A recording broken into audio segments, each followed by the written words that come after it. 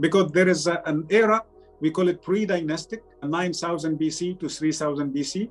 For sure, 100%, they were primitive people. We can call them the cavemen, but they left very high quality, very fancy jars from hard stones. And that is the problem. They did very primitive pottery jars, handmade, because the pottery wheel were invented during the time of the second dynasty. So how come they invented these super quality, not just high quality, super quality jars from alabaster, from diorite, from granite diorite, from granite? These people, of course, didn't do it, didn't make it, but they found it. And if they found it, it was found because an earlier civilization made them. The lip around these vessels is absolute precision.